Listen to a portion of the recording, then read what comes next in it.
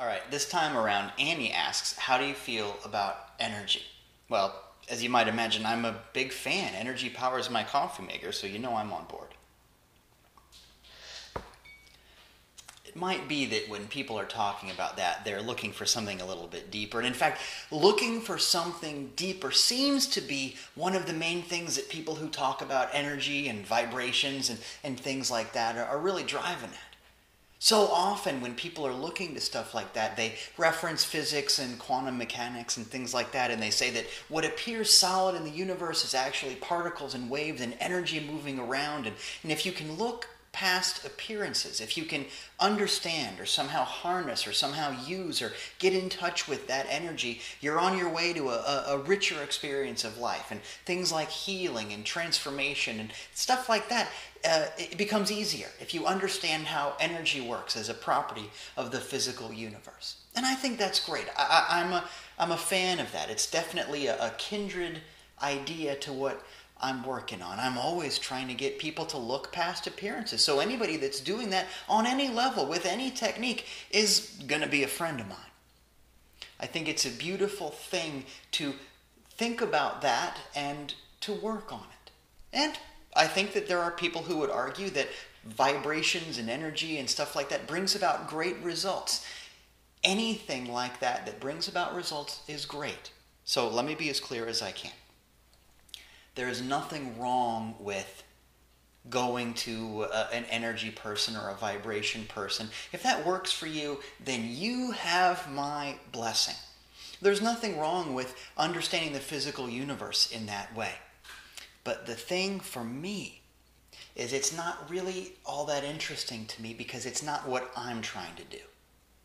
I think there's nothing wrong with going for a physical healing in the same way that, if you get a splinter in your finger, you can pray about it all you want. You can think about it all you want. You can read about it and research it, and all of that is great. But there's a level at which the physical answer of getting some tweezers is probably the best thing to do in that moment. If you have a headache, there's nothing wrong with taking some ibuprofen. It's okay to go for a physical solution. But, and here's the important thing, you're not taking the ibuprofen because your body has some kind of ibuprofen deficiency. Real healing, real transformation, real moving forward, real growth has to come from someplace deeper. Otherwise, you're going to keep repeating the same patterns. And I think you know exactly what I'm talking about. So yes, it's great that the physical universe is more than what you think. But I think the really interesting stuff happens on a level more fundamental and more profound than energy, than anything physical. If you look up the word energy in the dictionary, it's a property of physical matter. It's a material thing. There's stuff floating around, and that's great. But I think that there's more. After all, you can't tell me that something like the reason why art is art, the reason why you like your favorite song, the thing that happens when you experience true love, you cannot explain those things to me in terms of chemistry, in terms of waves and particles, in terms of energy. There is something more going on than anything that is measurable on physical terms. In other words, I think the physicality is a result. It's an effect, not cause. And sometimes you can get results in dealing with effects. But real change has to happen deeper. I'll put that a different way. You can hang out with Jesus or the Buddha or the Dalai Lama or Dick Van Dyke. And if you don't have a change that happens in your heart, you can have a miserable time. You can choose not to learn. You can choose dysfunctional patterns and habits no matter who you're with or where you are or what kind of special seminar or workshop you've been to. The change has to happen on a spiritual level, on a more than material level. So if you do some physical things that help you get to a place where you can make a change, that's fine. But the change has to happen inside of you.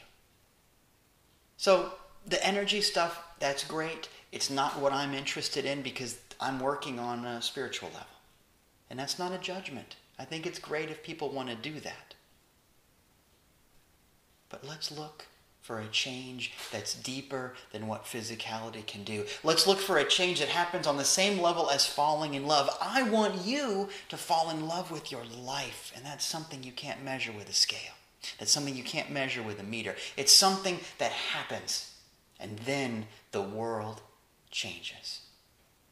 So thanks for the questions. Thanks for sending them in. Thanks for subscribing to this channel. Thanks for sharing the videos. A lot of people have been sharing the videos a lot more lately, so thank you very much for that. And as always, thank you for going to facebook.com/Dieter Randolph and clicking that like button. It means the world to me. Take care of yourself.